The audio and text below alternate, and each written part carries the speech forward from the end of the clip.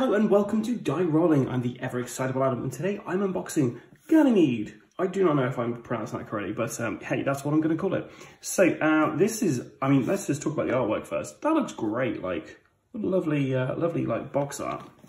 Okay, so in this game, you're going to be a corporation specialized in spaceflight. You'll plan the long journey of Earthling settlers to distant planets. You recruit settlers, use shuttles to transport them to Mars and to Ganymede and improve your reputation. Take your settlers' ships off to colonize distant planets of the galaxy. It all looks pretty cool in here. 20 to 40 minutes, 14 plus, and 2 to 4 players. So let's take a look inside. Okay, so let's take a look at the rulebook. Oh, and we've got a French and an English version. So you're going to be looking through, let's see how many. So you got 10 pages of rules here. One of them is just like a reference. So this looks pretty simple. Yeah, we love space games at Die Rollin, so I think this is going to be a big hit with the guys. Okay, what do we have here? Oh, we've already got some punched out. So, as I move, they are getting punched out. So we've got some different boards here. So, different planets. Oh. You got your 4 kind of player boards for your characters. Then you've got all these different tokens here. You've got a bunch of little meeples in here. So you've got blue, you've got purple,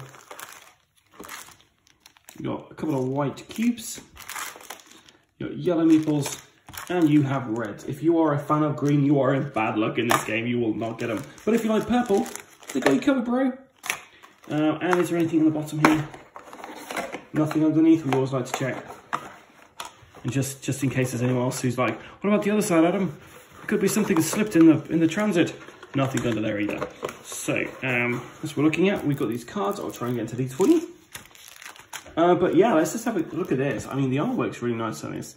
All looks pretty self-explanatory what this is all doing. And all these kind of like tiles here, they also look like, well, when you know what those are, they'd be pretty easy to understand.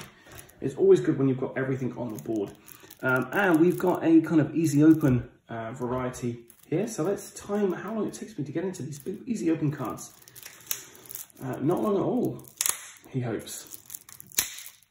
This is probably the best bit about my video, seeing how long it takes me to get into these cards. So these are smaller cards here. We've got a bunch of different, like I don't know what any of this stuff does, but really nice artwork on here. It's going all throughout the game. I love that art style. A massive kind of bull there. So you got a bunch of these cards, and then a bunch of these ones. Just really nice thematic cards. And then a bunch of these cards. So I assume these are from like taken off from Earth maybe.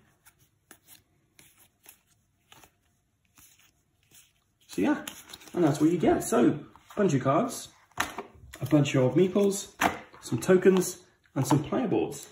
And a 10-page manual. It all looks like it's going to be very nice to take a look. And we were sent this review copy, so we will get back to you as soon as we can on what Ganymede plays like, and if that's even how you pronounce it. If you enjoyed this video, then please stay tuned, because like I say, we will be covering this on our channel. And yeah, if you like this, then check out some of our other stuff. Of course, we're on Facebook, Instagram, and YouTube. Until next time, I've been Adam, and stay safe and keep rolling.